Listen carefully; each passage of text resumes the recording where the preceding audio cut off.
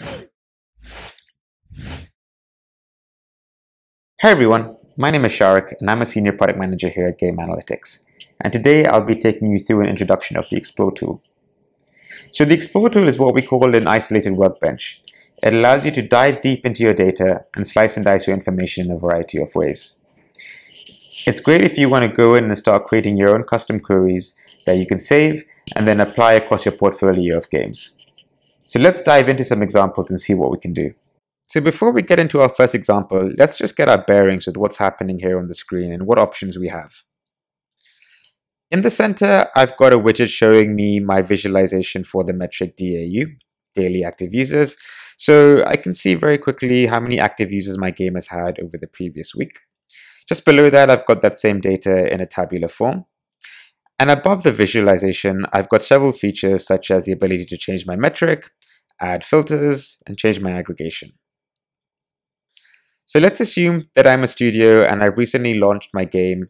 It's currently in soft launch and I want to try and understand how my user acquisition is going.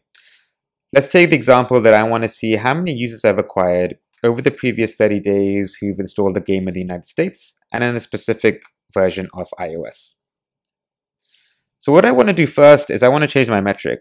That I can easily do by clicking on the metric picker. I've got a list of categories which each contain their own metrics.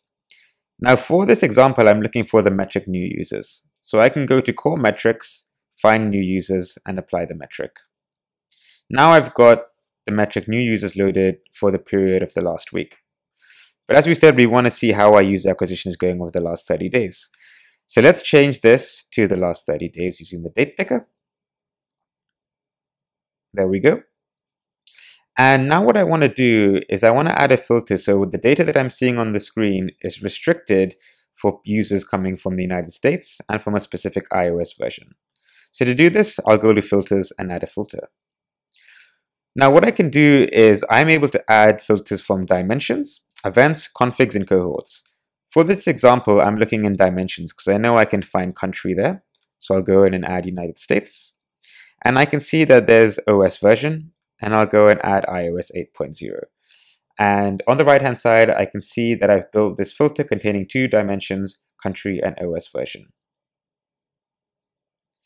I click apply, and now I've got my new users on a daily aggregation showing me how many I've acquired coming from the United States and for a specific iOS version. If I want to see very quickly how many I've acquired in the entire month, I can change my aggregation from mean to count. And now I can see that I have 4,411 users who I've acquired within this filter. For our second example, let's try and analyze the difficulty of my game. What I want to do is I want to try and understand which levels of my games are the hardest and which ones are the easiest. So what I can do is I'm able to use the Explore tool to now build a new query using the metric win percentage. So let's go ahead and do that. I can go again to the metric picker. This time, because I'm looking at level-based data, I'm focusing on progression events. So I can go to the category progression and find the metric win percentage and apply this metric. Great, now I'm seeing my overall win percentage across all of my levels for each day over the past 30 days. But I really want to focus this down and split it into the two levels that are within my game. So now I'll go to the filter picker. This time I'm focusing on events and progression events. And I can see that I have two levels here, Masterpiece Mayhem and Jewel Heist. So let's go and select both of those and click apply. Now because I've selected these two events within the filter picker, I now have the ability using splits to actually take this single line chart and split it up into two line charts. So let's go ahead and do that. On the top right hand corner, we have a functionality called split. I can click on the drop down and find the item progression times 2. What this is going to do, it's now going to split my graph into the two progression metrics that I've chosen.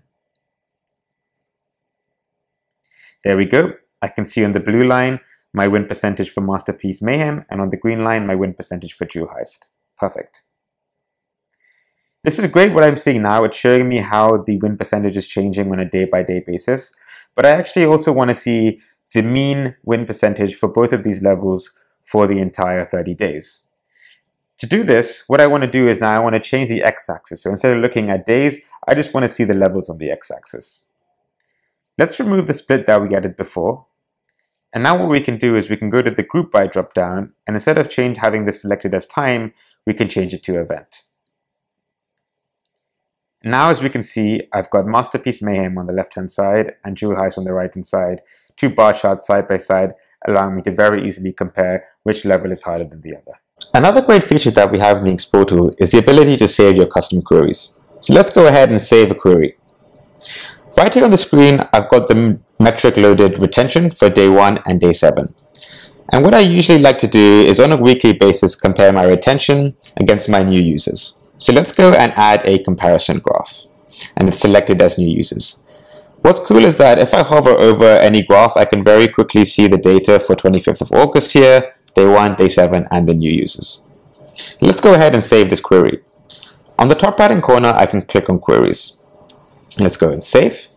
And now let's call this retention versus new users. I can see the metrics that have been saved, day 1 retention, day 7 retention, and new users. If I were to add any filters, they would be shown in dimensions. And below that, I can select a time period. So we have several options here. You can select no specific time period. You can select a specific time period, which will take the date from the date picker within the Explore tool, or you can select a dynamic time period. For the purposes of this query, I want it to be dynamic, so I'm going to select the last 30 days and click Save. Now if I go to Queries, My Queries, I can see that my query is there. And then one thing to remember is that any query you save can be applied to any game within your portfolio. So this brings an end to the tutorial for the Explore tool. Thank you for watching. By the way, there's a ton of resources on our documentation page, so please make sure to check it out to find out more information, not only about the Explore tool, but all of the other features within GameAnalytics.